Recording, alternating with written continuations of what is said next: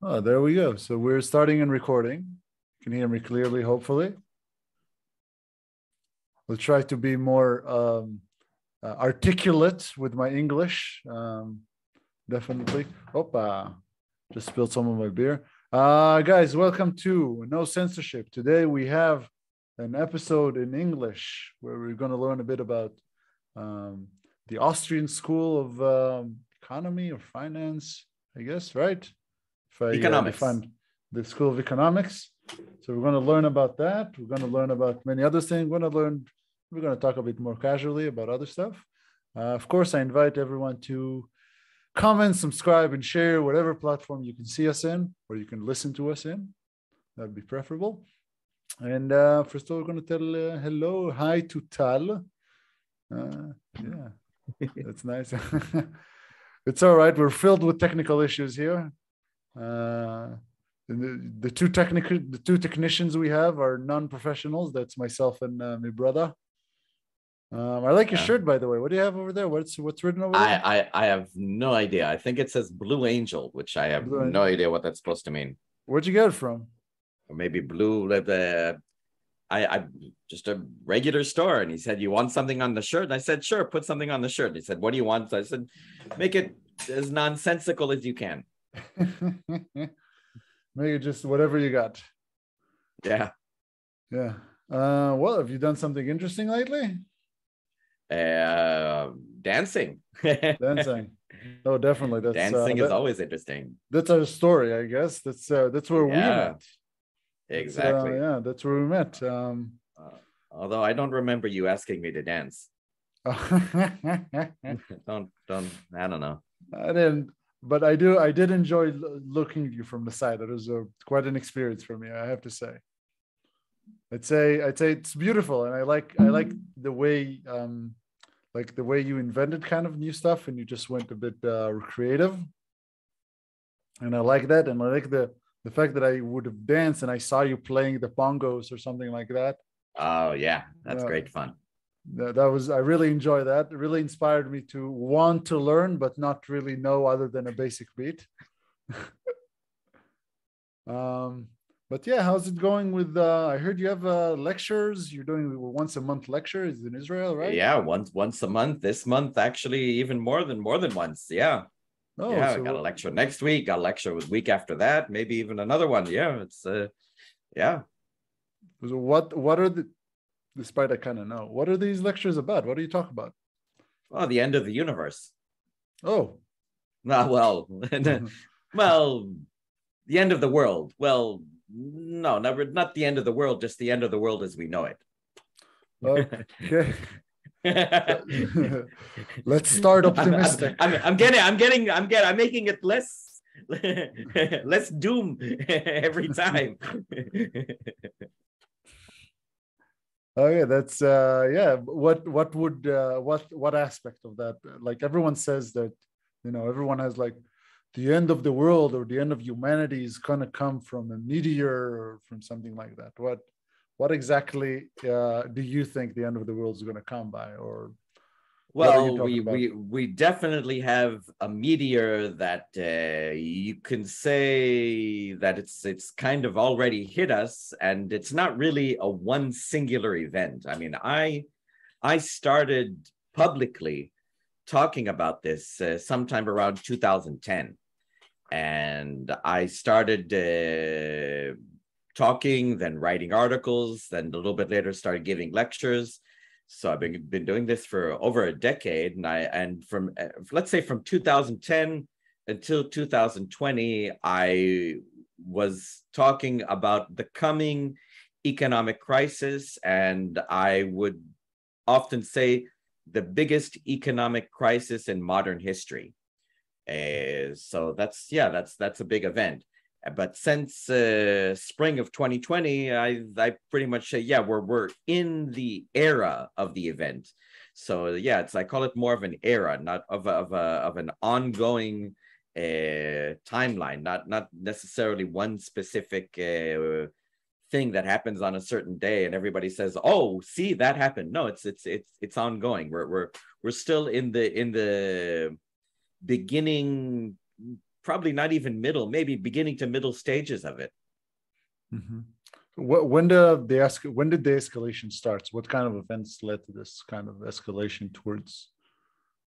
Well, it's an excellent question, because if somebody wants to solve a problem, you kind of first have to recognize that there is a problem, and then you have to understand the problem, and then maybe you can solve the problem. So when did it start? You can go back. Okay, let's take like 2 or 3 possible starting points. We can go back 12 years to what is often considered the Great Recession, or the financial crisis of 2007, 2008, which was a housing boom and bust in many places of the world, and the financial system was in danger back then, and the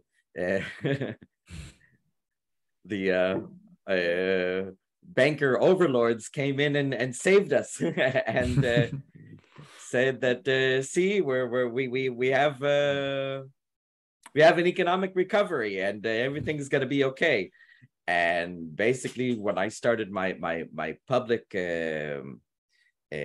articles and lectures, that I would say no, that all of the problems that caused the 2008 crisis were not solved. They were papered over. Papered over is kind of an economic term. It means that they were only superficially made better, but the real problem was getting worse, right? Kind of like, if to use very, very simple terms, kind of like putting a Band-Aid on a cancer wound. Yeah, it's not going to solve the problem. You're just gonna cover the wound, but you're not curing anything, right?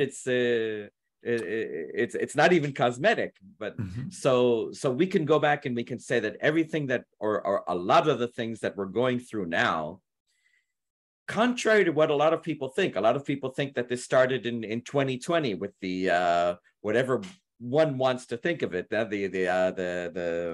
COVID, health scare, the health scare, whatever one wants to think of it, whether it's real or not, but I say no. I say that everything that governments did in 2020 was bad and made things worse, but it didn't start then. So I don't even choose 2020, and not even as one of my origin points. I said, you ask when did it start, and I said, let's look at 2 or 3 different times to see where this started. So one is 2008, where there was a financial crisis, and I say that nothing was solved. It was only superficially covered and made much worse. So it blew up again, obviously. So the ones for us that didn't, sorry to interrupt you. The ones for us that didn't watch The Big Short. Okay. I didn't either. Okay. Sarah asked me. Yeah, he actually said you have to see that, and I said you're right, but I still haven't. Yeah, it's yeah. So how did the 2008 economical crisis came about? Okay, so then we can go back to what caused what to a previous timeline. And okay, I'll add another one. Before 2008, there was 2001. Now, in 2001, we had a much smaller bust. It's called the .com bust, right? Okay. And there was a kind of an economic downturn and stuff like that. And what did all of the bankers and the politicians do? They wanted to get a speedy recovery because that makes them look good. But everything that they did back then was set the stage, set the all of the economic flows, escalation in place that created the 2007, 2008 bust. And I can say that as an Austrian economist and philosopher, that the Austrians back in 2003, 2004, 2005, 2006, they were all over the relatively young internet back then, right? Or, YouTube, which was just beginning. And you could find them, you had to look for it because it, wasn't mainstream knowledge. but they were warning. They were saying this is going to end in a financial crisis. This housing boom, it's going to end in a crash. And of course, they were right. And you know, they gave all the reasons and stuff like that. So again, if we say that.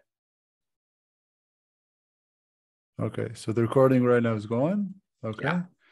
Sorry about that, listeners. We had a bit of a technology amateurism or malfunction. Let's say it's a malfunction. Like a wardrobe malfunction. Yeah, like a wardrobe malfunction, yes. Yeah, so let's just continue with where we left off.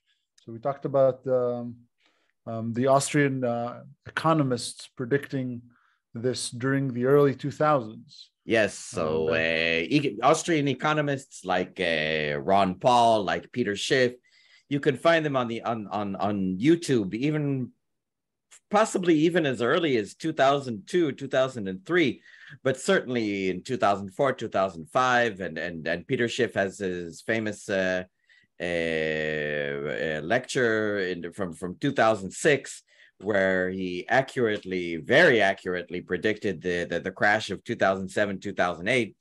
And so, yeah, that's another, you can say that, okay, well, how did we get to 2022? And I skipped over 2020, even though we could say that, yeah, that's kind of a starting date of the crash. But what happened, you know, all the health scare and all that, that just exacerbated it. It wasn't the cause. So we went back to 2008. Now we went back down to 2001, and you know, we can go on endlessly. But let's say we'll pick two more dates to that as Austrian school economists we could look to and say, yeah, this kind of set the things in motion, where we kind of knew where things were going to go. And once you know the direction, once you understand the currents, the waves, then it's all a matter of, let's say, educated guesses as to how long it's going to take. But you kind of know what's going to happen. Okay, so let's go back further now. We could go back to 1971. So that's 51 years ago. And what happened in 1971?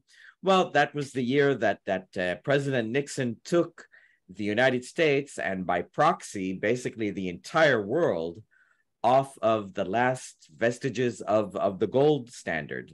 So not only was the United States dollar not backed by gold anymore, since the world was basically using the dollar as the main medium of exchange, that meant that the entire world was off the gold standard for what is very likely the first time in world history where the entire world is on what is known as a fiat money system. Fiat, well, it's from the Latin word fiat, which means, you know, make it so. But fiat money is really, it's one economic term. It means that a money that is not backed by any physical economic good, which is not always gold. Sometimes it's other things, like silver or platinum is possible. But you for most of the economic history, it was gold. And Austrian economists back in 1971 could have certainly predicted, yeah, this is going to end. And how long does it take? Well, fiat money always ends in a crash and a burn to zero. Sometimes it's within a few years, sometimes it's within a few decades. And yeah, we're kind of long in the tooth now, 5 decades, and we can see the system cracking. So yeah, 1971 is definitely a very important stage. And one last one that we can look towards is, okay, two, I lied, 1933 and 1913.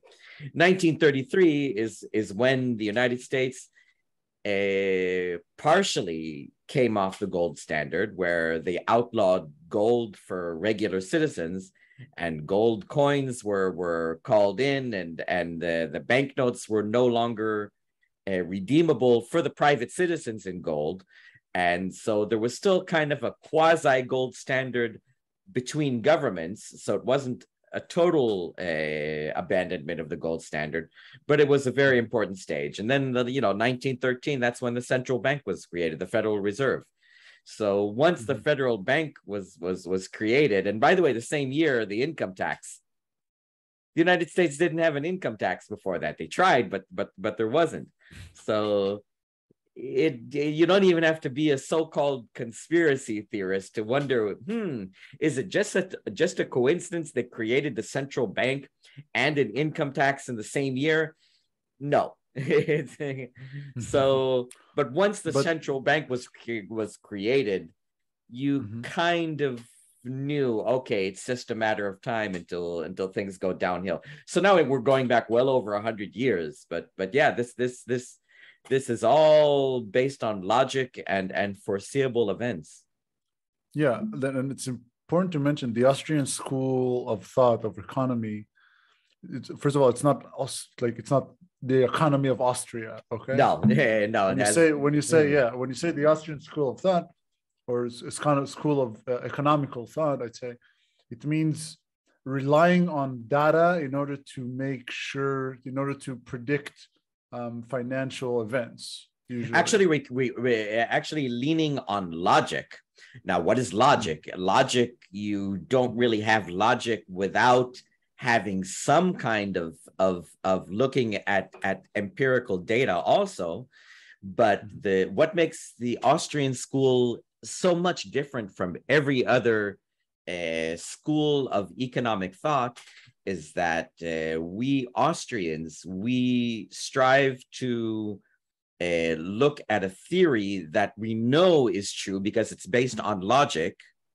And then we say the real world, the empirical data, it doesn't really prove anything. It only illustrates what we already know.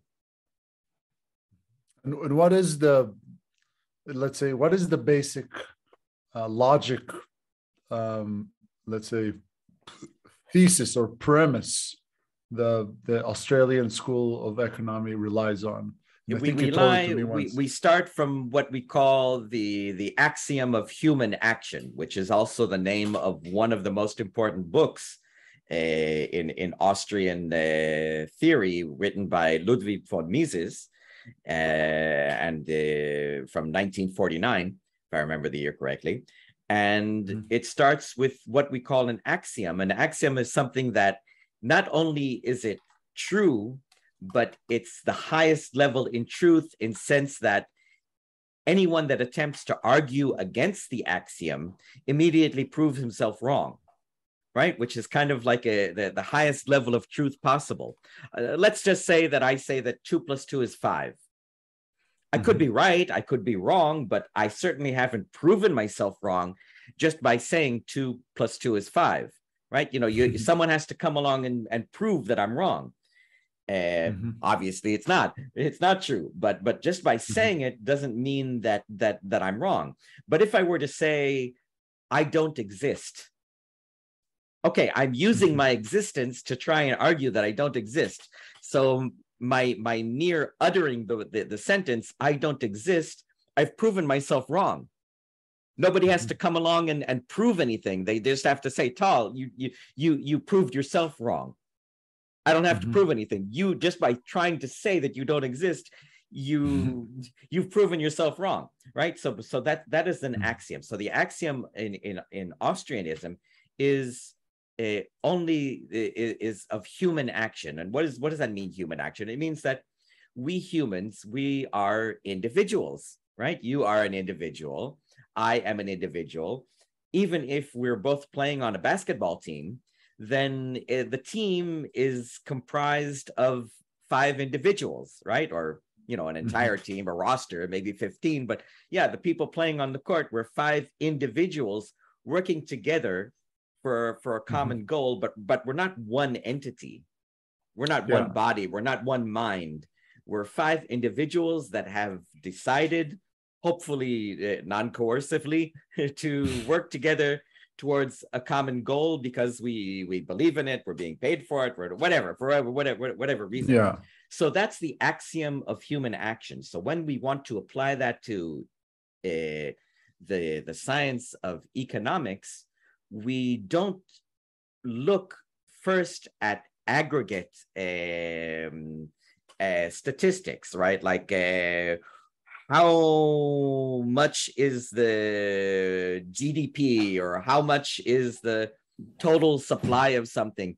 Those statistics might be interesting, right? Because, okay, it gives us knowledge about certain things, but there's no one entity that is buying all of the oranges in the economy.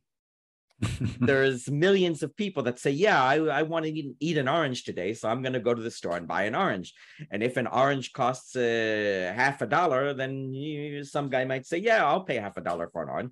If an orange costs $10,000, then, most people will say, that's a little bit too expensive for me. So it starts with, let's say, the smallest number possible of people that can have a transaction, which is two. Right? If I have a banana and you have an orange and we want to trade because I want your fruit and you want my fruit, then we engage in a non-coercive trade where we agree to give each other the fruit that we have because we want it more. We want what the other guy has more than what we ourselves own. So or we just need it. We need it, want it, both, but it doesn't matter as far as the economics are concerned. So axiomatically, in other words, irrefutably, we know that we both have gained from the non-coercive trade. Otherwise, we wouldn't have traded, right? If I want my piece of fruit more than I want your piece of fruit, I'm not going to trade. Right? I don't remember if I had the banana or you had the banana. Doesn't matter, right? Let's okay, I have the banana, you have the orange. Okay, if I like my banana and I don't like oranges, I'm not going to trade. But just the mere fact of me agreeing to trade, it means that I wanted your orange more than my banana. So I gained. And it doesn't matter how much the banana costs in the store. It doesn't matter how much the orange costs in the store. It matters that in that instance of trading, human action, for whatever reason, maybe I needed the vitamin C or I was going to die in 5 minutes, whatever, it doesn't matter. Well, all that matters is that I wanted to trade, I agreed to trade, you wanted to trade, you agreed to trade, and the mere fact that we both wanted and agreed means that we both benefited. Axiomatically, it's impossible to refute this because by simple necessity of the act of trading, there's an opportunity cost, meaning that we could have done other things. Even if we were in the same room and it didn't cost us much time or money to meet to make the trade, still we had to talk about it, we had to offer, we had to agree, we had to walk to the other side of the room. We had to negotiate. Whereas most trades, you do have to, get up out of your house. You have to travel. You have to spend some money traveling, right? Most trades, there is a definite cost, not just an opportunity cost, but a definite cost, right? You go to the store, you spend time that you could have been doing other things. You spend money just getting to the place to make the trade. So most trades, there's a real cost. So the only reason you would engage in those trades is if you feel that the overall end result is beneficial to you. So that's human action. And then we as Austrian economists, we start from these kind of little things that seem almost insignificant. And then we extrapolate and we say, okay, if we know this orange banana trade is axiomatically beneficial, impossible to refute, then if we say, okay, if that's true for 2 people, that's true for 20 people, that's true for 2 million people, that's true for 2 billion people, right? It doesn't change. The underlying logic is always there. So then we Austrians can take the logic of things that we know to always be true and look at very, very big events and come to conclusions looking at the underlying currents and say, okay, this is going to happen. Exactly when, I can try and give a good educated guess, And sometimes we're very, very good at these educated guesses. Sometimes we miss, but sometimes but quite often we're very, very good. Yeah. And then we know what's going on. And, okay. I understand. Like, just it's very important to mention the philosophy that the trade is beneficial to both parties is axiomatic. It's completely true. It's But irrefutable. It's irrefutable. And why is that? Because let's say that somebody comes along and say, no, non-coercive trade is not mutually beneficial. Yeah, but how is he automatically wrong? You know how?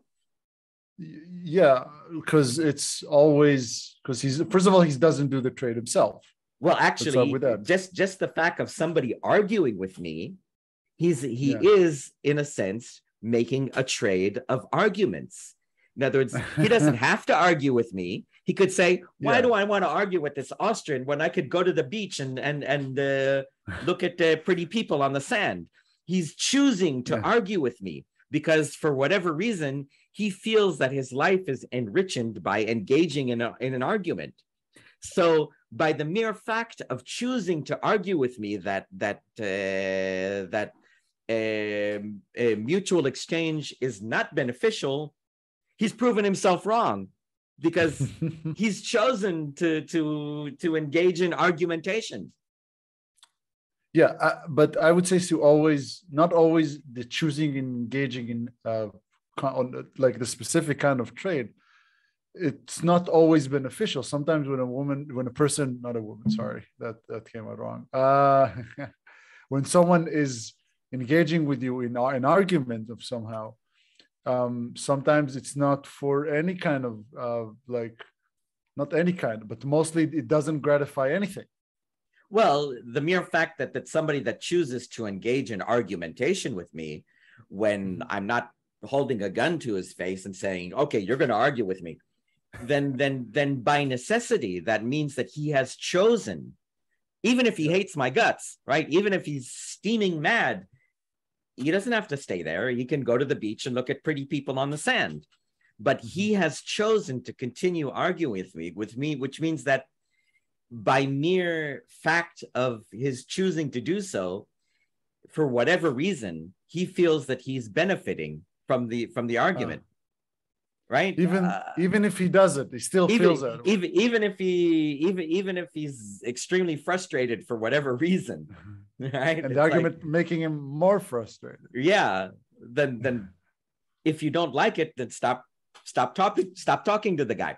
Which is why there is always the emphasis of non-coercive engagement in transactions. There are really only two options. There are only two ways to engage in transactions with one's fellow man. It's either coercive or non-coercive. There's nothing else. Yeah. So non-coercive. It is black and white. And even in situations where, let's say, one is compromised, right? Let's say that you're driving down the highway in the middle of the night and your car breaks down. Okay, so you're in a bad situation. Let's say you don't have any kind of insurance. Nobody's going to come and pick you up. And let's say, I'm driving down and I see you and I'm a mechanic. And I stop and I say, oh, yeah, I see your problem. And look, I can fix your car for you, but it's gonna cost you $5,000. And you say, $5,000? Come on, my garage can probably fix this for just a few hundred. And I say, well, yeah, but you're here in the middle of the night and getting a tow truck will probably cost you a few hours and a few $100. And then you gotta wait for everything. And I can fix it within an hour. And, we can argue about the price, and maybe you can argue that I'm trying to, look with my air quotes here, take advantage of you, but I'm not forcing you to do anything, right? I'm not coercing you. I'm making you an offer, and maybe I'm a son of a, for charging such a high price because I can see that you're in a compromised position. But if you accept, that means that you would rather have your car fixed within an hour for $5,000 than wait a few hours for the tow truck and then go tomorrow to get your car fixed, and maybe you only spend a total of 1,000. So even that, it's non-coercive trade. Nobody's forcing anybody to do anything. Yeah. Which leads us to basically the definition of capitalism, the free market. Yes. Okay. What, like, you just touched the philosophy of non-coercive non-coercive deals or exchange. How would you take that philosophy into capitalism? How does Capitalism is one of the most misunderstood words in the world today. It doesn't even matter what language. But the simple understanding and definition, which I'm not making up, but the simple definition of capitalism is just what we described: non-coercive trade. I have a banana, you have an orange, we agree to trade. Capitalism, that's all it is. It's not greediness. It's not old guys smoking cigars in back rooms, going like this with their hands.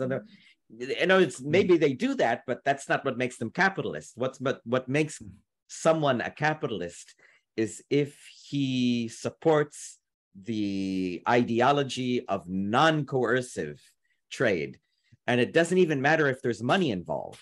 Right? It goes into philosophy, right? If the banana and the apple, or the banana and the orange, there was no money. Yeah, both of them are probably worth some kind of money. But even if, let's say, you want to invite someone to dance, the mere act of you going to that person and saying, "Would you like to dance?" instead of coming with a club or a knife and saying, "You're going to dance with me." Okay, that's the difference. Turn really dark but true. Yes. Yes. That's the difference. To put it it's the difference between romance and rape.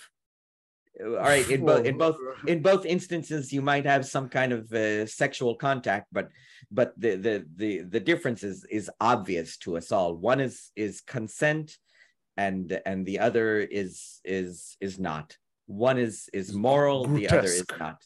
Yes. Right. And that's something we all understand, because, there is no culture, I think, on earth that, they do not understand that rape is immoral and it's evil. Even rapists understand, deep inside, which is why even in, in the prisons or something like that, from what I hear anyway, rapists are considered, low. They're considered, because it's not like maybe other crimes. Well, I don't know. I think if we I don't want us to go off the subject that much. Yeah, I kind of got off a little bit, but it's what I was trying to do with the rape and romance example is just give it in terms that we basically all understand, not only on a moral level, but even on a basic emotional level. We all understand that. So we Austrians and freedom-minded people are saying it should be that way with everything. Make someone an offer. And something that I find very interesting is today people don't choose to define themselves capitalists, but they choose to define themselves as libertarian. Yeah. What is exactly the difference between these two things? Because it sounds... Yeah, I've for several years now, I have kind of distanced myself from that label, because I think it's less precise. Because some libertarians do support some level of interventionism, government interventionism, which is necessarily includes coercion. So, okay, if you do support some level of coercion, then are you a capitalist? It gets messy. So I don't get insulted if somebody calls me a libertarian, but for probably almost a decade now, I don't label myself as a libertarian. But as a broad generality, we could say that libertarianism is the ideology of either no government at all, or very, very, very little government involvement in the life of the citizen, of the humans living in a geographical area. Okay.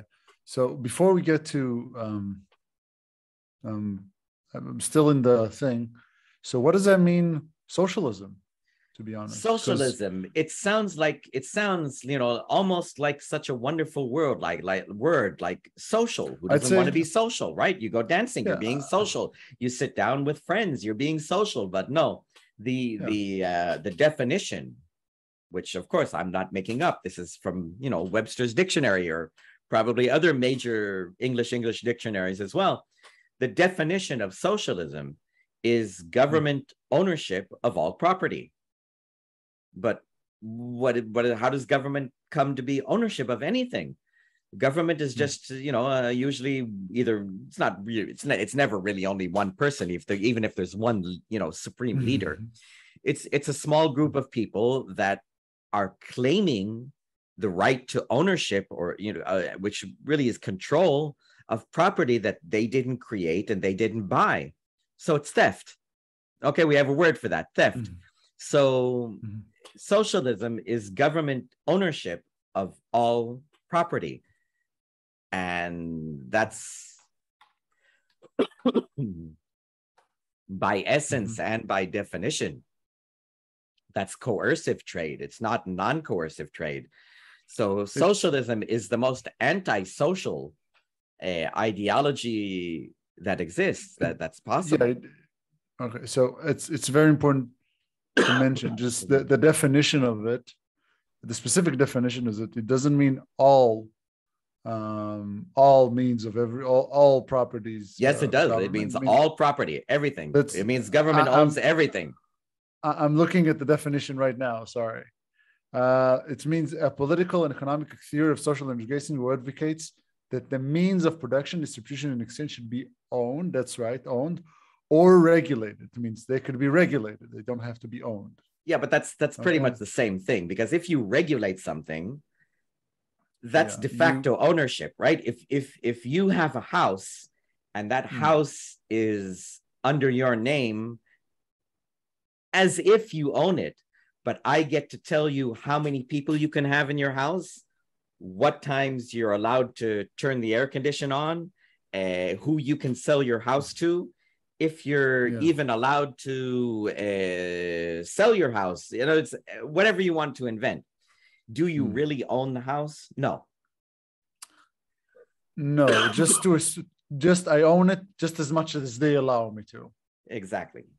That's exactly what it means. I own it, but I'm not being allowed to do everything I want with it, which technically means that I do not really own it. You don't really own it. I don't really 100% own it. Yeah, I own what they allow me to own. Like if I want to put a nice flower in the garden, that's cool. Or bring a pet, it's fine. But if there's suddenly curfew, or maybe even the government says you're not allowed to have a cat. You're not allowed to have a dog. You're not because it bothers the neighbor or something, just because the government says. So, and now as far as, let's say, means of production, I don't have the Webster's dictionary in front of me now, but okay, a few different dictionaries might have few different variations, but basically everything is either a product of or itself a means of production, right? If you say an apple, well, okay, maybe an apple is not the means of production itself, although you could say it is, right? For you to produce something, you need to eat. So an apple is in that sense, it is a means of production. But even if you just say the land used to grow the apple, okay, then if the government owns all of the land and they decide what to do with the land, then they can say, okay, there's not going to be any apples because we own the land and we're not going to allow anybody to grow apples. Only bananas, or only onions, or only whatever. So even by that definition that you gave me, it is a de facto ownership of everything, including all of the humans, because what is a human itself, if not the means of producing something, right? You have a brain, you have hands. If you are a woman, then you have the means of production of human life. So, Yeah. so yeah, means of production means ownership of everything, de facto. Yeah, I understand. Okay, it's interesting. And so which brings us to a different thing. So we said socialism is the ownership of the government on the or regulation of the things, which actually makes it not yours, makes it de facto the government's. Yeah, and if we go to, can I give an example? There were two socialists. Gave one, but go ahead. Okay, I'll give two real life examples in relatively modern history. There was Nazi Germany and there was Soviet Russia. Now, supposedly, these were two very different countries, right? One was supposedly communist and one was supposedly socialist, but it's really the same ideology. Socialism is the same as communism. Now, in Soviet Russia, the government outright owned the property. In Nazi Germany, much of the property was on paper, on private hands, but the government told the owners of the property everything what they could do, right? If you owned a factory in Nazi Germany, then the government told you what you could produce, how much you could produce, what you could sell it for, who you were allowed to hire, what you were allowed to pay them. In other words, they controlled, they regulated everything. So were you really the owner of the factory?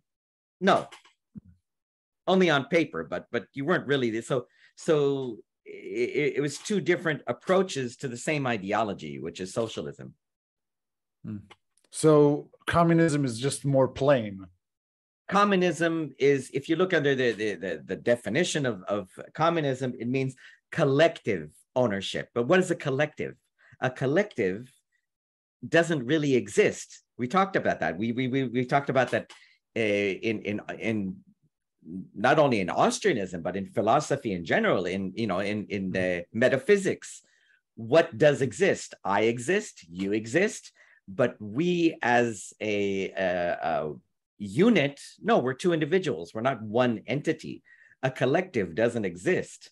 So there's no such thing as collective ownership because a collective doesn't exist. So what it de facto means, it comes back to government ownership, whether you call it a government or a junta or any kind of supposed group ownership. So yeah, socialism and communism, they're synonyms. Yeah, they are synonyms, but not complete synonyms. Complete synonyms. Complete. There's no difference. There's no such. By the way, there's no like I took a degree in English. There's no such thing as a complete synonym. Well, no word is completely dissimilar as the other one. But I would say yes. What the technically, like according to what you're saying, what the alleged communist philosophy basically is socialism. It leads to the same stuff. It leads to exactly the same stuff. Anyone that says that he supports socialism but opposes communism is nonsensical. It's like saying that I oppose murder, but I support the poisoning and assassination.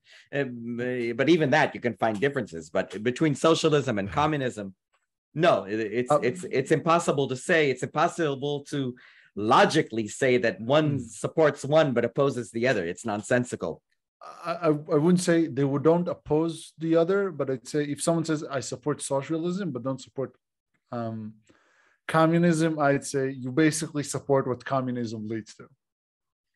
Well, it's not what they both lead to the same thing. I mean, even the Soviet Union, what is the full name of the Soviet Union?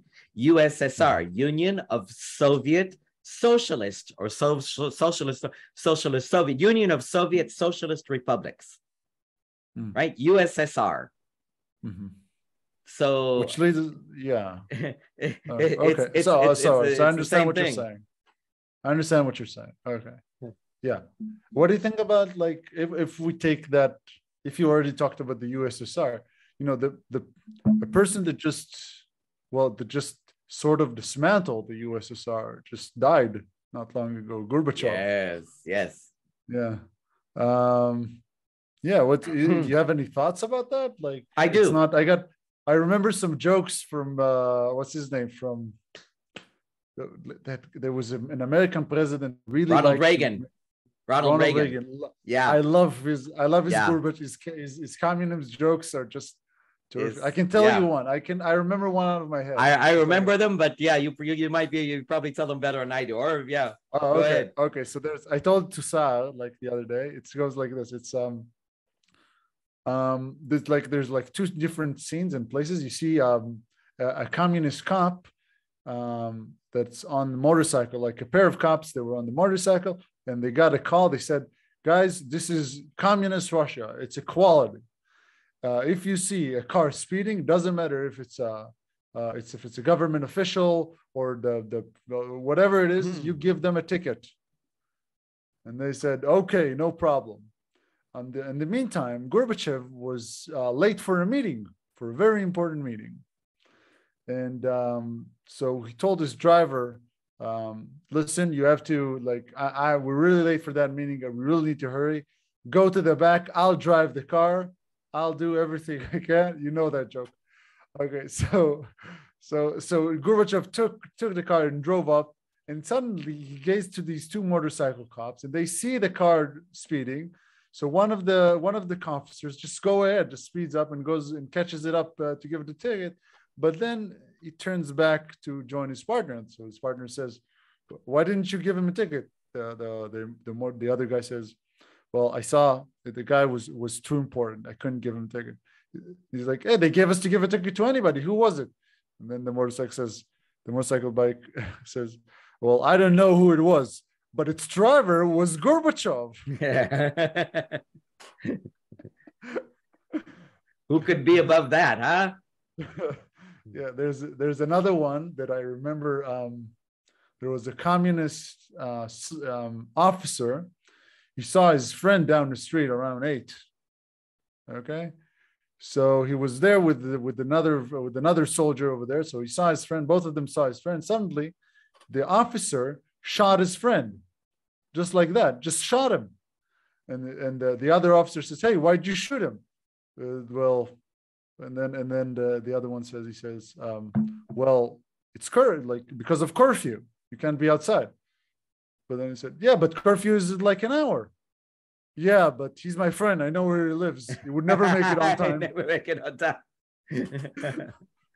I don't think I heard that one. That's good.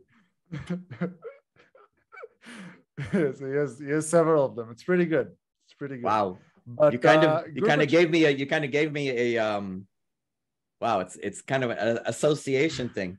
But I think one of the movies where you have like pre-crime, I think was a movie with Tom Cruise, right, where they were starting to like this, AI technology that could predict people that were going to commit crimes, and they start. I don't remember the name of the movie, but yeah, kind of gave me an association to that.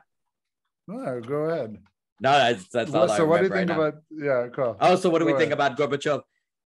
I think Gorbachev was much more popular in the mainstream West media than he was in Russia itself, and I think there are a few reasons for that. Was Gorbachev really this pro-freedom? I wouldn't even say capitalism, but let's say smaller, not even small. I'm trying to be delicate here. Not even small government, but smaller government, more pro-freedom guy. No, that's kind of a Western media myth, and it's not too hard to understand, how that myth was created and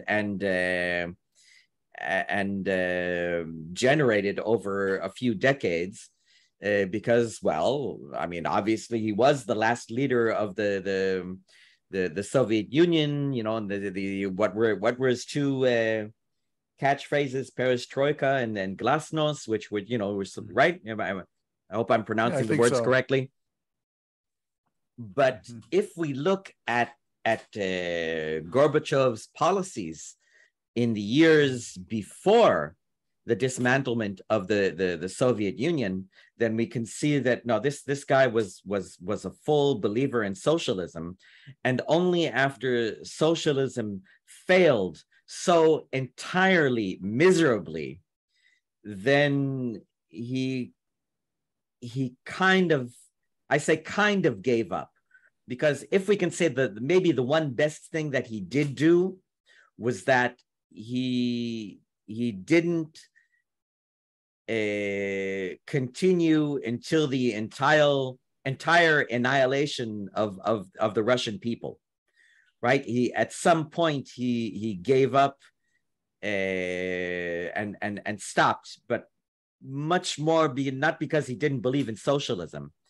And I think even after, he may have regretted not trying more. No, see, he was still a socialist. He was still a believer. But real life, what any Austrian economist since 1920 could have told him, because Ludwig von Mises, perhaps the most important and prominent Austrian economist, wrote an article in 1920 and then a full book in 1922, entirely destroying the idea of socialism as an economic viability. So the entire Soviet experience of tens of millions of people dying, in camps in Siberia from hunger, from all kinds of horrible things, the Holodomor, and it could have been prevented. So Gorbachev wasn't this, pro-freedom guy in the true sense, but just kind of lucky to be the guy that everything collapsed on his watch, and he said, I give up, I retire. And so I think that's how he should be remembered. The guy that gave up on something that was really bad anyway. That was really bad anyway, and he gave up after he failed miserably. And even then, I don't think he really learned his lesson. I think he probably still believed, if I just done things better, or there's a meme that you can find on the internet that it wasn't real socialism, and you see all these millions of skulls lying around, but the true hardcore socialists and communists, will say, that wasn't real socialism. Well, they 100% of the attempts that were tried to construct a completely equal society have failed. Completely failed. Although equal, that in communism, death, socialism doesn't mean everyone is equal. Socialism actually means, sometimes socialists try to say that that's what socialism is, that we're all equal. No, the real meaning of socialism is government ownership of all property. So socialism doesn't even mean equality. Socialism, so why would you say, I understand. So why would you say people that say we want equality of outcome or equality of income or something like that? I would say they're delusional. How does that fit? I would say they're delusional, because we are not all equal in the sense of our abilities, right? You're probably, we haven't gone one-on-one, but I'm gonna go ahead and guess that you're a better basketball player than I am. Right? Next time we meet, maybe I'll prove you wrong, but until then, I'm gonna guess that you're a better basketball player than I am. Well, are we equal? Probably not. Now, do I have a better hairstyle than you do? Definitely. I agree with that. Okay, I'm gonna go. Right, I'm gonna go that hairstyle very soon. There's the shiny, shiny bald hairstyle. I would go with that very soon too. I would also say I have this is the okay. Now the theory is that at some point in life you have so much brain power, there's just no room for hair. Okay, now that's the theory, and I'm Yeah. sticking with it. Okay, I Yeah, haven't definitely. proved this axiomatically, but I'm gonna that's go with the theory. Serves me very well. Yep, let's go. so back to Yeah. equality. So, are we equal? I mean, you could say we're equal in the sense that we're both humans, that we both have the right to life, that we both have, I don't know, two eyes and two ears, but even that, we're not all equal. Some people are born blind. Does that mean they're lesser humans? No, it means they're probably going to be not as good at driving as we are. Yeah. It's fair. It's fair. It's like I mean, you could even say it's unfair, but that's nature. That's not no. Socialism is a foolish attempt at a revolt against nature. It's like saying, I mean, are women and men equal? What does that even mean? I mean, we had that discussion today. we're both humans. Yeah, I mean, men are human, right? Yeah, we're men are so but are women and men equal? Well, on average, men are taller, physically stronger. If you're interested, I can actually comment on that. So sure. What happens is we're actually more of the same, but the differences are in the like, if we don't talk about, of course, about having babies and stuff like that, which is completely different. But if we're talking about psychological differences, the differences and physical differences, I mean, like athletic differences, the differences are usually on the extreme. Okay. Yeah. So let me ask you. For example, okay, the most violent people in society are probably going to be men. Yeah. Okay. Or even to the other side, the tallest people in society are probably going to be men. Let me ask you this: how many women have you met in your lifetime that were taller than you? Few. I have met. Okay, few, yeah. But how tall are you? But that I'm for 6'3". 6'3". All right. Yes. There's an American woman in a Russian prison now. I think is taller than you. Yes, she's significantly taller than me. She's 6 foot. She's 6'9". She's 9 or 7. She's taller than me. I thought she was a little bit shorter than 6 foot. I think she's 9. You could be right. But she's not. To be honest, I weigh more than her. Yeah, you're. And I'm not overweight or something. I'm just me. You're very athletic. I mean? Yeah, I'm just me. Yeah. But I'd say there are differences, and they are there. And, yeah. But I mean, this is not to brag or say that men are better or women are better. I mean, this is nature. It's like, I mean. But by the way, if you're interested, women are better than men in shooting. They're more accurate than men in shooting. There might be reasons for that. Yeah, it's about the way our eyes built. Yeah, it's like man comes home for work, and the woman and he asks his wife, did you miss me? And she says, well, with every bullet so far. Yeah. So equality.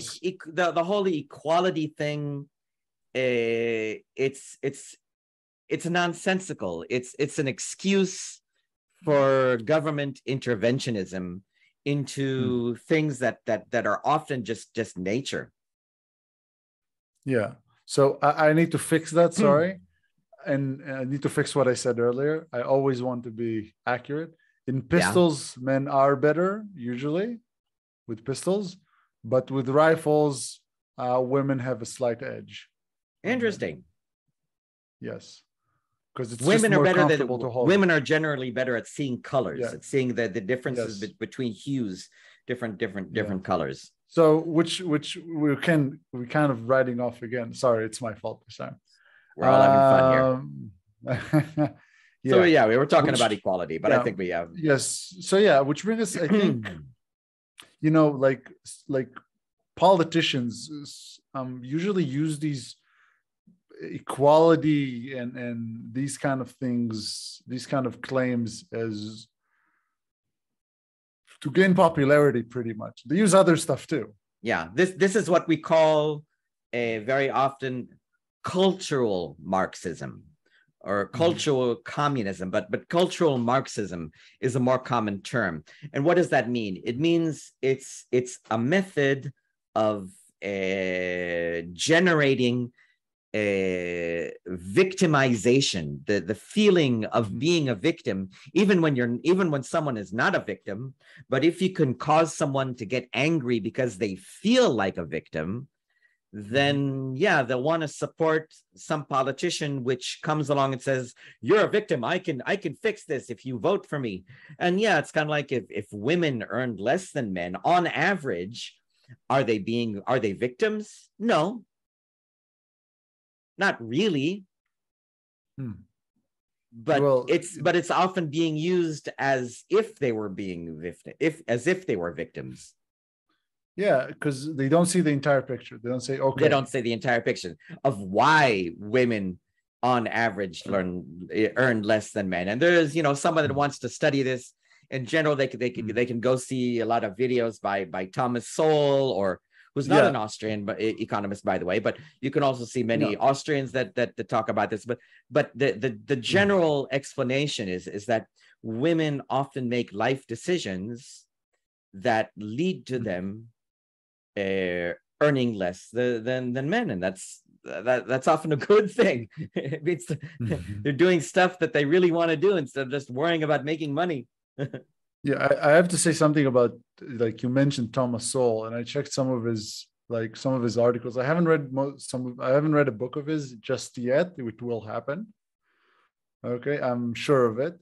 But I have seen some things that he explains about, for example, about slavery in the US, okay, which I found very interesting because there was slavery in the US and they teach it very much in schools, and there was discrimination in the US and they teach it, which is fine. But they forget to mention that US was a mild case of slavery if you actually look at the history as a whole, and even history of that time. Yes. Okay, like if you look at the history, like what happened in Africa back that time, there was really bad cases of slavery over there, really, really bad, and I found that interesting when he said that, and I checked up on it, and he was right. And is that another case of some side of cultural Marxism? Yes, maybe to some point. To a large degree, yes.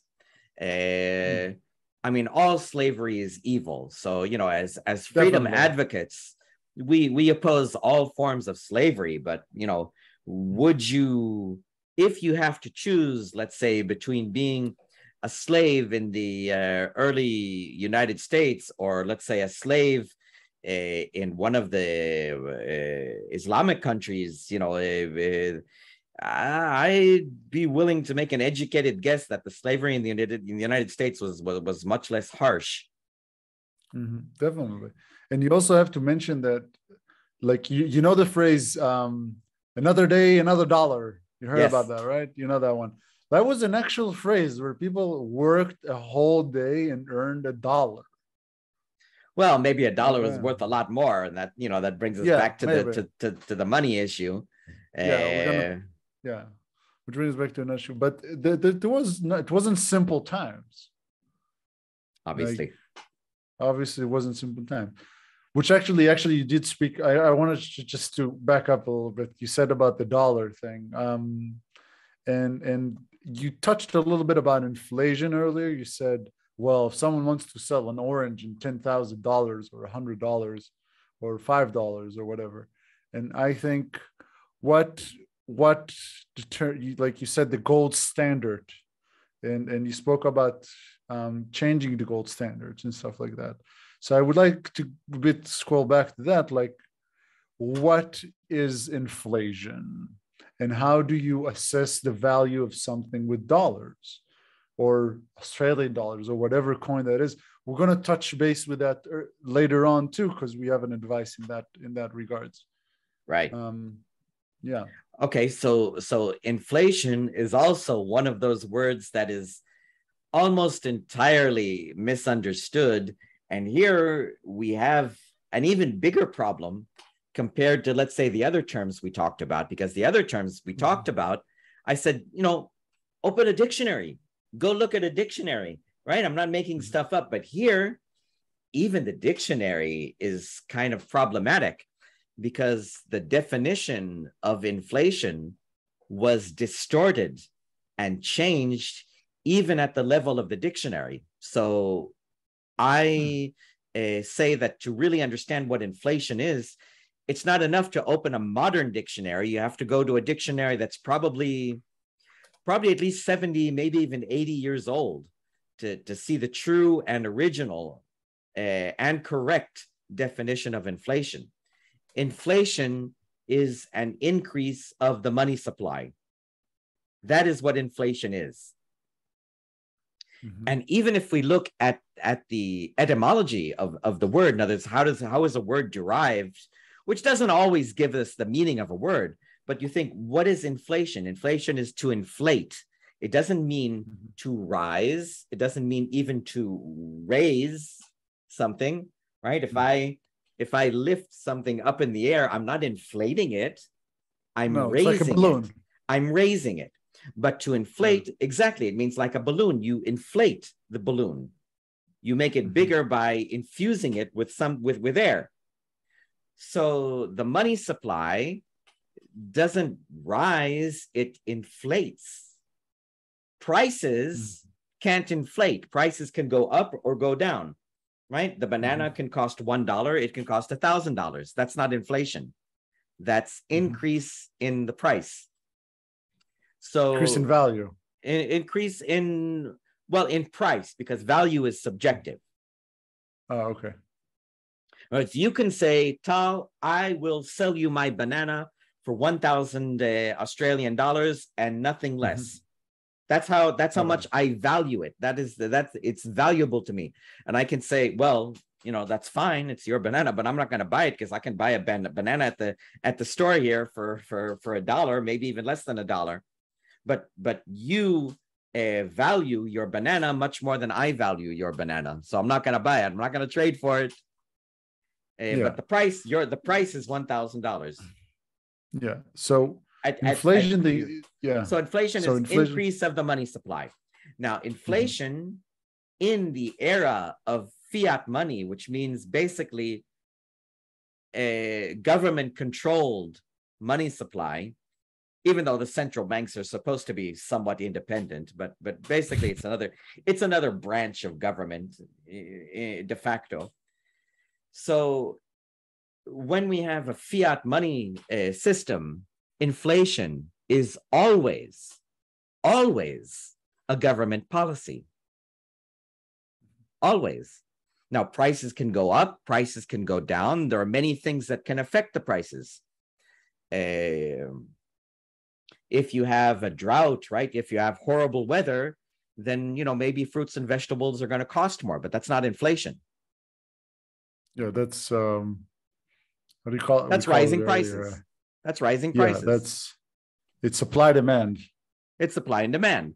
It's like if tomorrow morning people, everybody in the world for some reason wants twice as much chocolate as they want now, then in the short term, prices of chocolate are going to go up because people are buying much more than the stores have. And it takes time for the factories to adjust. So prices will go up. That's not inflation. Yeah. Okay, I understand. But inflation is an increase in the money supply. And for the past 2 years, basically all governments in the world, certainly Australia included, has seen massive inflation. I even checked that the Australian money supply has gone up about 30%. In other words, about 30% of all of the Australian dollars that ever existed were created in the last 2 years or so, or 2.5 years. Just think of that. All the Australian dollars that ever existed, about 30% of them or something like that, something to that effect, were created just in the last couple of years. I didn't know that it was 30%. We have been told that it was around the 8.5. And then what they did is, well, if like, you go look, if people want to look this up, they can go look for M3 Australian money supply. Just look it up on the internet. You'll find all kinds of sites that'll something will eventually take you there, and you just look it up and compare also, what was it say in 2020 or 2019, and what is it today, and yeah. I also found out that in causes of inflation, what happens is sometimes the salaries increase, and like when there's inflation, there's a more supply of money. So sometimes the salaries increase according to the supply of goods that you need. Okay, because you need to eat an apple, and now the inflation made more supply of money, which caused the apple to cost more money. Exactly. And what's been happening, and in many places. But if we want to talk about it, maybe I'll refer a little bit to more specific to Australia. Yeah, I mean, have wages gone up in Australia in the last months or maybe year? Yeah, wages have gone up, but prices, average prices have gone up more than wages. So if somebody was earning 10,000 Australian dollars, and now he's earning say 11,000, but prices have gone up more than his wages, he's worse off. So yeah, this is what has happened. This is what has happened. This is real life empirical data. Yeah, and also what happened actually, in order to counter that a little bit, an interesting thing that also happened lately, that the prices of goods actually decreased because of the government decided to go on a less tax policy. Like they decreased the taxes policy.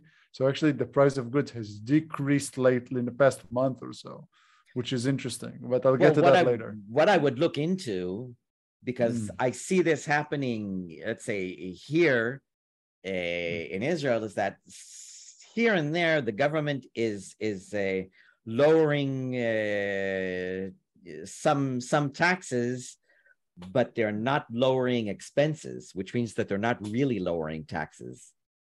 What do you mean? Not lowering expenses. If somebody, I got it. I understood. You understand, which means that they're really just increasing the deficit spending, which means that they're increasing future taxes, which is even worse than increasing taxes. So I'm actually not sure about that, because I read in other researchers that when you actually decrease taxes, you earn more taxes. That's a common myth.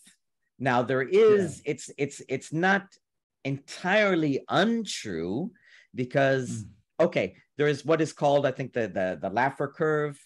Now, if we take we won't go too into it because I don't want to bore people with deep economic mumbo jumbo. But to put it very, very simply, if taxes are 0%, then obviously there's zero taxes, right?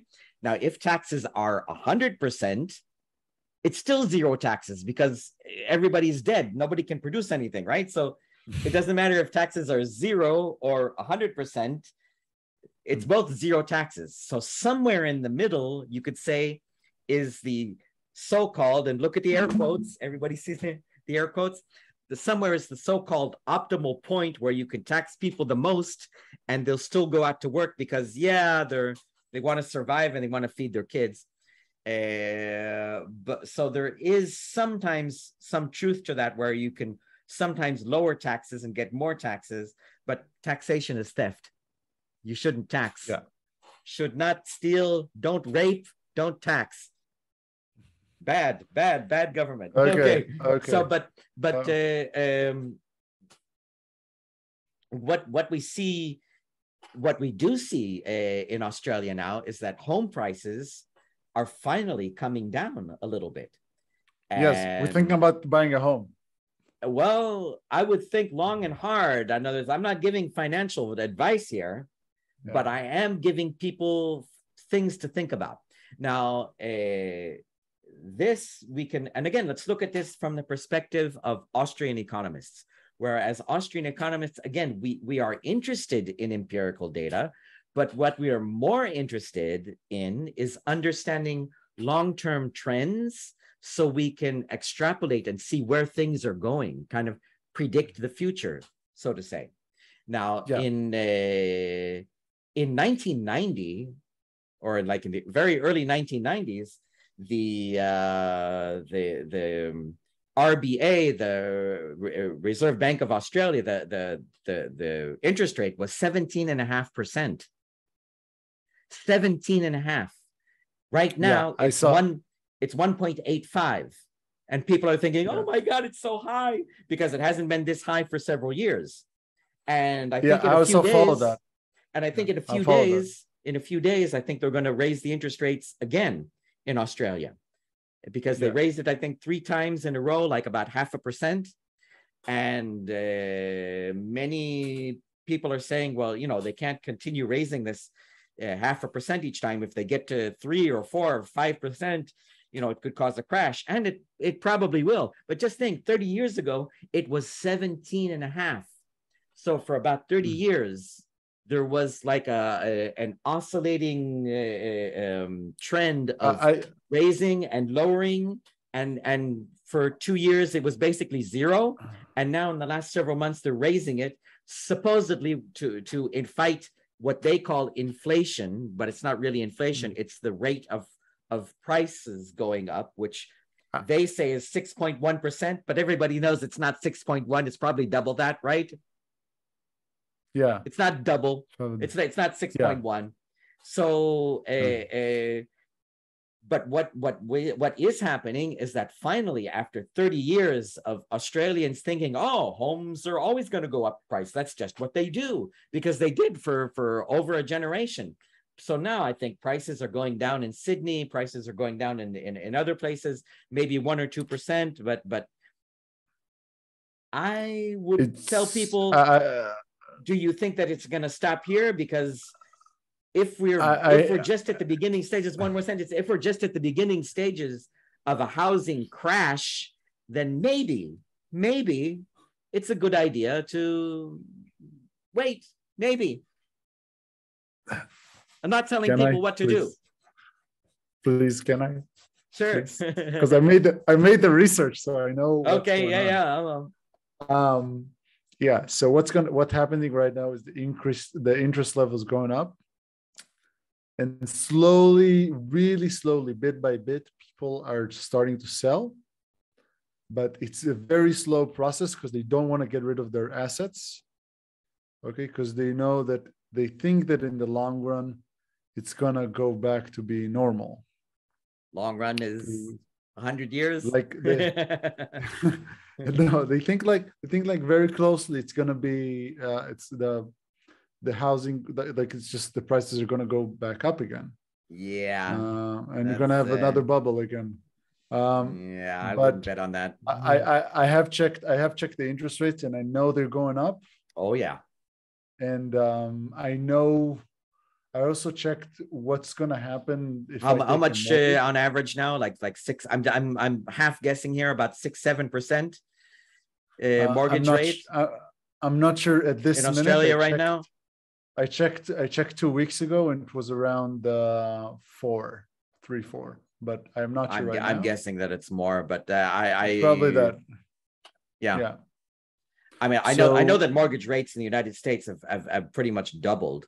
So I would be surprised if they haven't in Australia. And in some ways, the housing market is even more dangerous in Australia, because most people in the United States, they have fixed rate mortgage. Okay, most people in Australia, I think at least 60%, they have variable rates, which means that they can say, oh, well, prices, mortgage interest rates have gone up. We better buy now before they go up even more. But if they go up even more, things that people are not going to be able to afford their mortgage payments. So we did a calculation what's going to happen to the mortgage payment, even if it goes up to the extreme point of 17 or 20%, which was the highest according to 30 years ago. And we found out that we can take it. we can do it. So that's very important to do that. Yes, I Yeah. know. I know a lot of, but yes, so we can do it. That's why we're thinking about getting it. That's why I thought about getting it, because basically because we can take it. Well, let me ask you this. Yeah. If you think that rates are going to go up that high, what is that going to do to the price of the house? I don't know, like rates. I don't know if we don't know if the rates are probably going to go very high. Okay, well, what my question is, what will that do to the price of the house? Well, it's going to decrease the value, probably. Yeah, by a little or by a lot? By the same percentage. Well, I don't know. But I'm not sure. It depends how many people have mortgage. It's an educated guess. Yeah, it's an educated guess. Nobody can calculate exactly, but let's say it's a pretty good guess that if rates go up much higher than they are now, then prices are not going to go down just by a little bit. They're going to go down drastically. So one should ask himself, why would I buy a house at today's prices if maybe you can buy it not so far in the future? I don't know, maybe months, maybe a year or two at, much lower prices. Again, nobody knows the exact future, but I think it's a safe bet that interest rates are going higher. From a research with a couple of months, the housing price is going lower. Yeah, is going lower, like with tens of thousands lower. But so maybe we're not going to go right away to get a house. We might wait a bit more, but we're seeing what's going on. Okay. There's a saying, there's an economic, there's an investment saying, buy when there's blood in the streets. Yeah, that's the worst. You buy it in the worst and you sell it when it's best. You buy it when everybody is so desperate to sell that they'll say, please just take my house. I need something to... I need a little bit of food. Yeah. Or in Australia, I just need to buy another van to just travel around till I die. Oh wow. That's the common thing. And it's not a bad thing, by the way. It's very sweet. But yeah, we'll take care of it later. Okay, so let's shake up the things a little bit, and let's go straight to the questions or advice section, whatever we have. Let's go with that. One last sentence on the housing thing, though. I have seen on the internet, and I'm not in Australia, but I have seen that there is an issue of construction companies that are collapsing, that are going out of business. I don't know how serious it is, but I know what's going on because my cousin's a contractor. Oh, okay. The problem that he has is not with taking jobs, is with about not having employees. That's the problems that they currently are facing. Like, that's the problem that contractors have. But they have a program right now to increase immigration. Government will solve everything.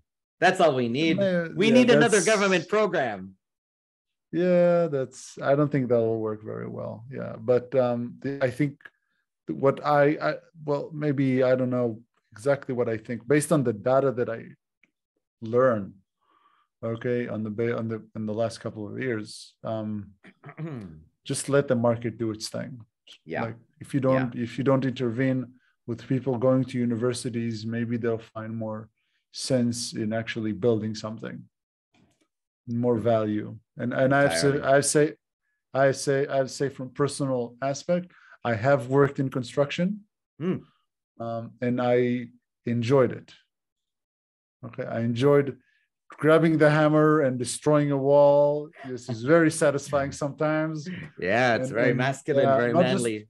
Not just destroying things, also building up, putting some windows in, and giving a key to a family that this is going to be their home, and assembling and painting a house and getting all the little pieces down. So I did some of these works, and that was its own pleasure.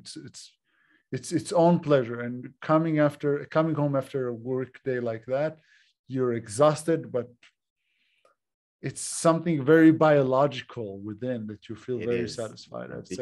Because you're helping create something. You're helping make the world a better place because you're I mean, even like you said, when you're destroying something, you're helping build something. You're helping take something down to put something better. And that's a good feeling. And it's a very visceral, very biological, visceral level.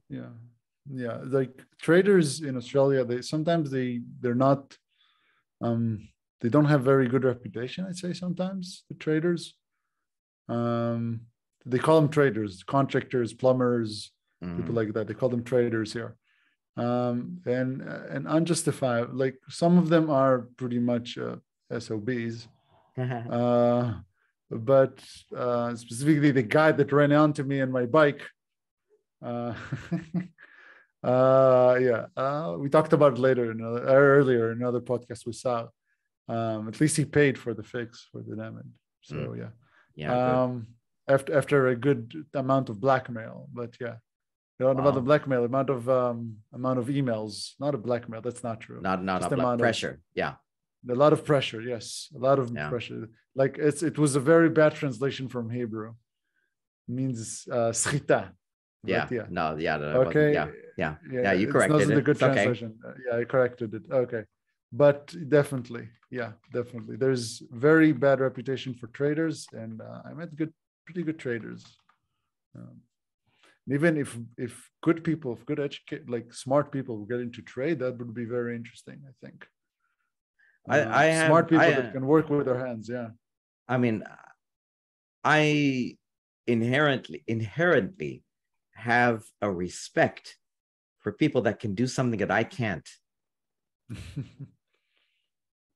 Because they can give me something that either I can't do for myself, or it's very hard for me to do myself. No. It doesn't matter if it's fixing something or creating something. It's even beyond just like, okay, I have respect for everyone. Sure, but like somebody that can do a service for me, so that wow, I can't do that. No, it's interesting. How do you hang that picture in a way that doesn't damage the wall? Or it's like, maybe if I worked 5 or 10 years to practice at it, maybe I could do that myself. But you don't need that much, to be honest, from personal experience. But like one of my favorite shops is called Bunnings here, and Bunnings is mostly it's a better version of our home center. Okay. You just have a lot of construction material and good hardware. I like it. I love it. Excellent. Okay, let's continue to the advice this time. Okay. Let's continue to the advice. Okay. Or questions. Let's take one question. What happens when inflation goes down in the US but stays high in Europe? Energy costs will stay high in Europe for the foreseeable future, but not in the US. Will the euro lose value relative to the dollar if inflation stays at 9% in Europe?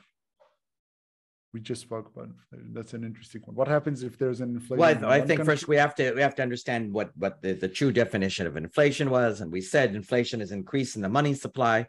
So I'm not sure what he's really asking here. I mean, we have massive inflation basically almost all over the world now.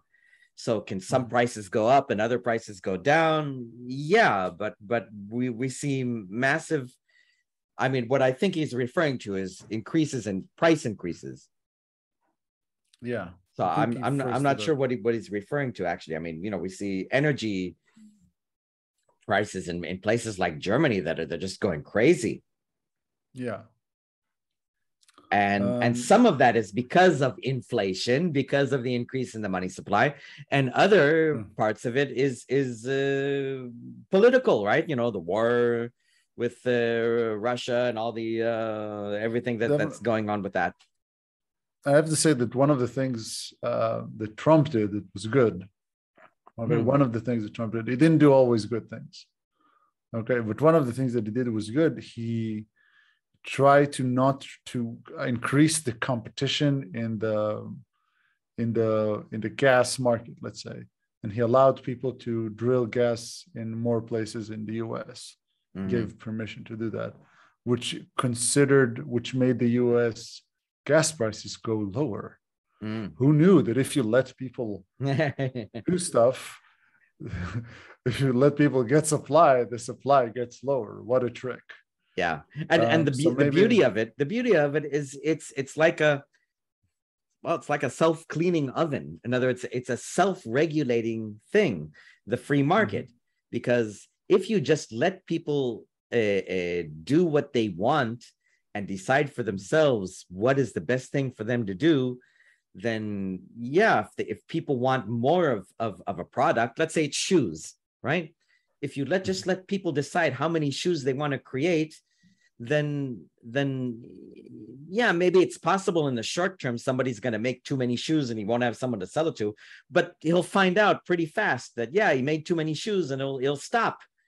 In other words, the market, the people, human action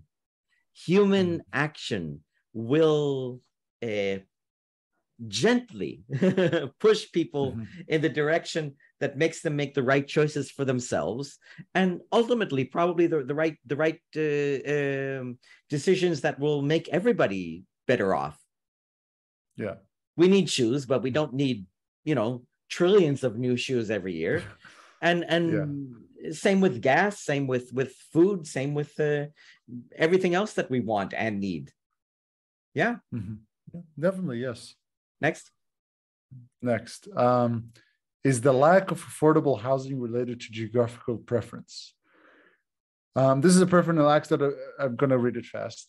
This is a personal anecdote observation, but I get more feeling from Generation Xers that moving to a different town for work or family was much more of a common occurrence, and decisions to move to a place were based on economic considerations. Even moving further suburbs and communicating seems like the more common things. There doesn't seem to have been a specific expectation about where people wanted or needed to live before the house consideration. I know there is a housing supply issue, but I do not deny that.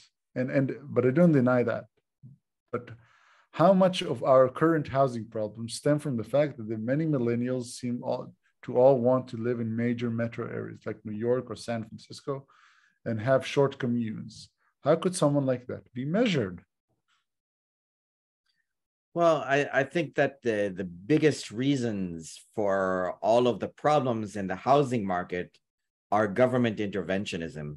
And when I say government, I basically mean also the central banks and the entire control of the money system.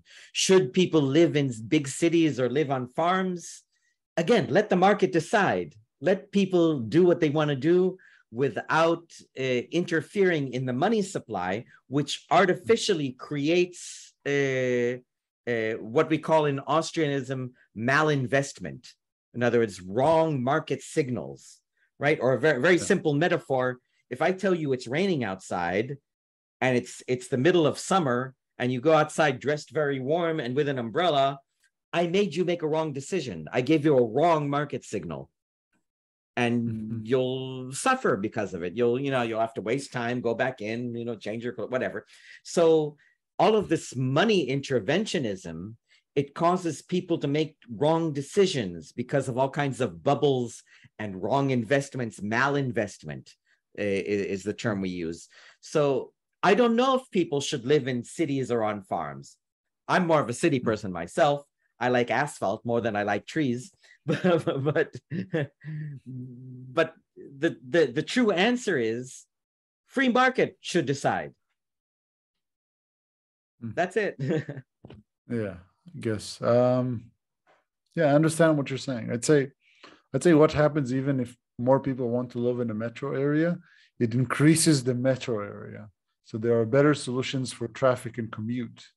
Yes. So for example, if someone wants to work in the city, in the deep side of the city, that happens. But if you give it about 5 years, you'll see that another city is developing in the city, in another place. Yeah. For example, I'll give an example. It happens in Israel, I think, in several places. I think it's going on in Kfar Saba to some extent. Like there's an industrial area in Kwasaba. Okay, in Sydney we have Sydney City, but we also have Parramatta. Okay, Parramatta is another. It's a city by itself.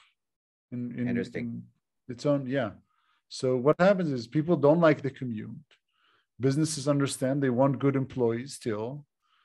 So they just locate themselves in. They want to locate themselves in places that are a bit further away from the center. Also, cost issues, because the more center you are, the more money it costs. Yeah. So you got more businesses and more opportunities in places that are a bit further away. Yeah. More central stations. Yeah. And you just let the market do its thing. You just let the market do its thing, because I mean, because again, market forces and freedom. What will happen, let's say, when a city does start getting, let's say, too crowded and prices are too high and you can't build anymore and you can't even build bigger buildings? There comes a point where, people will naturally say, we need to go out to some place more empty, and there's disadvantages to that. So, but what are the advantages? The advantages, you can get something to where to live for much less, and who knows what's right? Nobody knows. Individuals doing human action, everybody deciding for themselves what is best for them in non-coercive engagements, and amazing things work out. Yeah, things work out. Okay. Let's go to the next one. Yeah. Right. Okay. Question regarding supply and demand. Okay, I'm going to make this short because you start to get to calculations and right. No, maybe I can go to calculations a bit, so see how it goes. Okay, I am learning about supply and demand and how it affects pricing. Most will say that prices should be lowered to reach equilibrium and sell all supply. But would it be advisable not to sell all your supply if it meant making more money overall? He's giving an example later for simplicity's sake. Let's say I have 200 units of something that I'm selling for $5 per unit. However, at $5 per unit, I would only be able to sell 100 units. If I want to sell all 200 units, I have to lower my price to $2 because that's where the equilibrium is. But if I sell all my units for $2 each, I'll make only $400 overall. Whereas I would made $500 just selling half of my supply. Would it be advisable to sell half of my supply for $5 each and lower the price each remaining unit to $2? I think it's a very simplistic thing, what he's asking, because I'm just going to let you go for it for a second. Because you listened and I read. Yeah. Well, when we talk about equilibrium, I mean, we already, about an hour ago, we kind of proved that there really is no such thing as stable equilibrium, right? Because even in the very simple example we gave, where I have a banana and you have an orange, and we trade, we give each other, does that mean they're equal? Does that mean it's equilibrium? No, it means that you wanted my piece of fruit more than you wanted your piece of fruit, and I wanted your piece of fruit more than you wanted my piece of fruit. So we both gained. So should somebody sell less at a higher price or more at a lower price? I don't know. I don't know what's good for him. I can, if I were to investigate his business for a period of time, maybe I could give some more, deep analysis. But only he knows. Does he need more liquidity? If he needs more liquidity, maybe he should sell at a lower price and get a lot of cash now so he can buy more things. And so there is no one answer fits all here. And since it's really a very general question, there is no one answer. He has to look into his business, see what's best for him, and be willing to change if he sees that maybe something else is better. Human action. Definitely. Like what he's asking has so many considerations about a business. Like after you sell these units, do you want to sell more units? What is the relationship you want to have with your customer? It's more than just the price. Selling something is more than just the price. And if you want to reach equilibrium with the price, managing a profitable business is not just money. It sounds odd, but it's true. Like I just gave the example. It's Liquidity. a long run. Yeah. It's a long run. Yes, it's a long run thing. It's a long run thing, and it's more than just current money. If you want to retain customers, if the units of what you're selling is really, really good, and you have anything else developed later on, so maybe you should just sell all of them for $2, and later on you can sell another unit for the same customers. He should do whatever maximizes his benefit, and I say benefit and not necessarily profit, although often they go together. But he should do whatever makes his life the most enjoyable. Maybe he's the kind of guy that says, you know what, I just like having customers come in and buy stuff all the time. They say thank you and nice things to me, and I don't mind selling a little bit cheaper just to. So that's why I said benefit. And I can give another kind of half ridiculous but true example right now. Tom Cruise and we both demand $20 million to be an actor in a movie. Now, for some strange reason, Tom Cruise gets parts in movies and I don't. So would I be better off if I lowered my price to maybe $1? Maybe. Maybe. But Tom Cruise, his life is probably better off by saying, I demand $20 million for a movie. And no, there's no reason for me to accept only 10. In fact, he might be better off saying, you know what, I need 30 million, whatever. I don't know. So there is no one answer. Do a little bit of trial and error, human action, and see what brings you the most benefit. And again, I use the word benefit and not necessarily profit. Yeah, that's a good point. Benefit is not always profit. Definitely. Okay. Despite they usually are very close. They often go hand in hand. Yeah. Okay. Next one. Why this is one that we actually discussed earlier. We're going to do it again. Okay. Why don't central banks just raise interest really high to make inflation go away? Yeah. Okay. Well, again, we know that they're not using the correct definition of inflation. And okay, I'm not going to go over all that again. So why do central banks not just raise interest rates to make prices stop going up? That's the real question.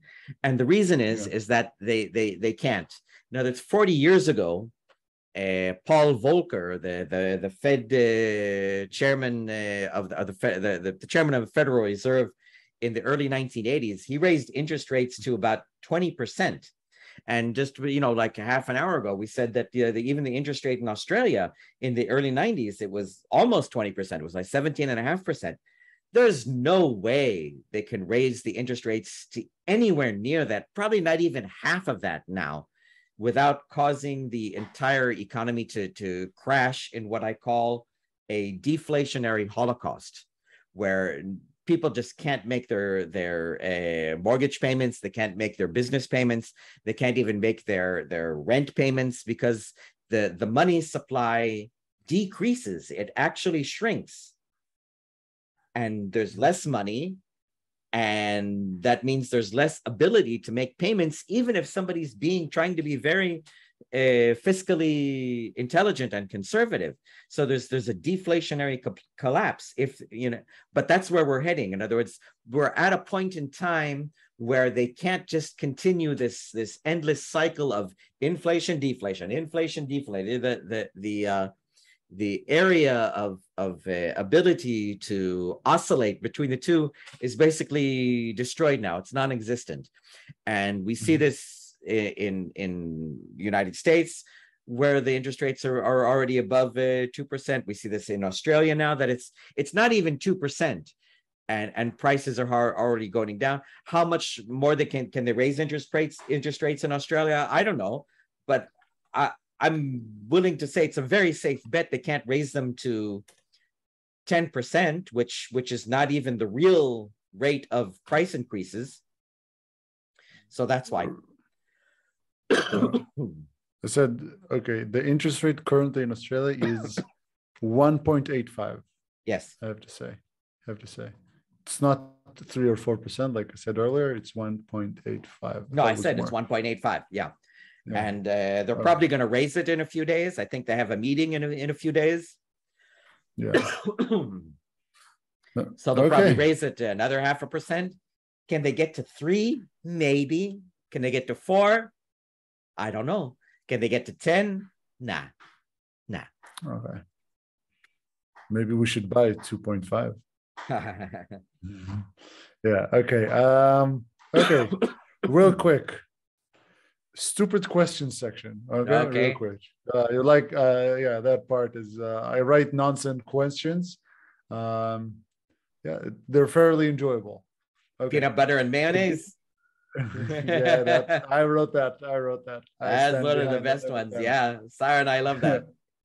Yeah. Okay, let's start with the first one. That is actually, most of them are very finance related. Okay. A So degree in economics. Not so stupid. Should you get a degree in economics, or just start reading and working in economics yourself? I think it depends on what you want. If you want a job, then go to the university and get a degree in what they call economics, which is not really economics. They don't teach economics in university. They teach this voodoo witchcraft ideology called Keynesianism, which is not economics. But you'll be able so far to find a job. But if you really want to learn economics, then study Austrian economics off the internet. You can get books for free. You can pretty much anything for free. And then you'll understand theory of money, which is the name of the lecture that I give. And then you'll understand economics. You'll understand how to analyze and understand economic trends. You'll understand how to so-called see the future, predict the future, and not based on any supernatural abilities, but on what we call tools of thought that the mainstream schools of so-called economics, they just don't have. So it depends on what you want. That's the short answer. If you want a job, go to the university. Even then, I hope these people are out of a job. Yeah, but if you want to understand economics, no, then study. Just study and on your own, and you can get all the stuff for free on the internet.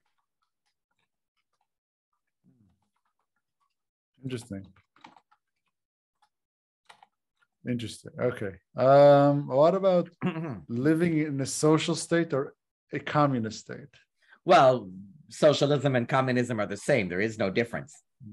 Yeah, we went over that. So, like I said, somebody that says that he loves socialism but hates communism is entirely nonsensical. Okay. Let's go to the next one. I think I asked it in another time. We're just doing the English version of it. Sure. Just interesting. Financial freedom or freedom of speech?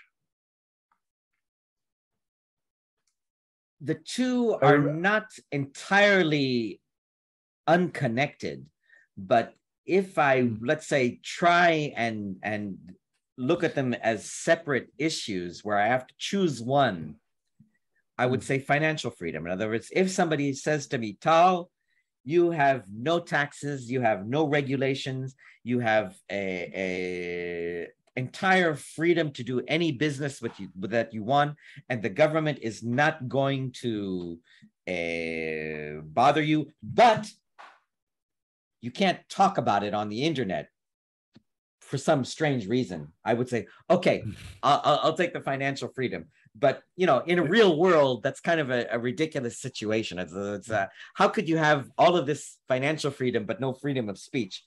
It kind of doesn't make sense. But okay, maybe that's why it's a stupid question. But if to give a serious answer, yeah, I would choose the financial freedom. Because man, I'm so happy right now. Why is that? I can't complain. So excellent. Excellent. Excellent. Yeah. Yeah. Okay. Because what would make me better? That I'm free to become as successful as I want and as wealthy as I want. And nobody's gonna try, and no government is gonna try and steal my money. I just can't talk about it. Or only with my friends, or as they used to say in Soviet Russia, only with your wife under the blanket at night, and even then maybe the kids are listening to. So yeah, I would prefer that. I would prefer that over being a slave that can say anything I want about the government, but yeah, I'm still a slave. Yeah, but cool. That's cool. Okay. Okay. Non-financial or philosophical questions related. Milk chocolate or white chocolate? I'm gonna go with white chocolate. I don't know why. Okay. I'm gonna go with milk chocolate. It's not a racist thing. It's not. It's really not. It's not a racist thing. I don't know. I like milk chocolate more. I like milk chocolate more because it's just, white chocolate sometimes could be a bit too sweet. Yeah. There is sweet. That. Milk chocolate sometimes is too sweet, but regularly I can handle it. Yeah. But I had to think, it's like they're both good choices. So yeah, but went with the white chocolate. Yeah. Okay. Next, non-financial question, non-philosophical or economist question. Yeah. Riding a snowboard without knowing what you're doing. For a whole day, you have to ride a snowboard without knowing what you're doing. Or getting into a martial art battle with a professional MMA fighter for a minute. Well, is the professional fighter trying to hurt me, or is he just kind of trying to teach me? Trying to hurt you. There's a referee, though. Then I'll take what's that? He's trying to hurt me. There's a referee, though. There's a referee. Is the referee gonna stop the minute? Yeah. If you get knocked out, is gonna stop. I think I'll take the snowboarding. Really? I'll take the professional fight. Yeah. Yeah. I'm gonna run a lot. Okay. I'm gonna run a lot, and I'm gonna pretend I know what I'm doing for a long time. Okay. Hopefully, I have some preparation. For it. Yeah. Okay. I think we're done. I want to say thank you very much. This is the fourth time you're with us. I think we had another three times in Hebrew. Yeah. Definitely been very interesting to have you here. I listened to the other three, by the way. I enjoy them. Next time we do in Swahili, right? The next time is in. Definitely. Espanol, yo quiero. Well, let's go for the exotic languages. Make it interesting. Yeah, sure. Just want to say thank you. And of course, all these people of you that listening out there, you can like, subscribe, and share, and check out our other platforms. And we do have podcasts in English. We have several of them. We have one with one that just comes up to mind with Benjamin Ezzi's about education, which is less economical, but also is another one. Yes. And yes, we'll continue to have these kind of sessions very soon. Toda rabba. Thank you very much. And have a wonderful rest of the day. Press the recording stop.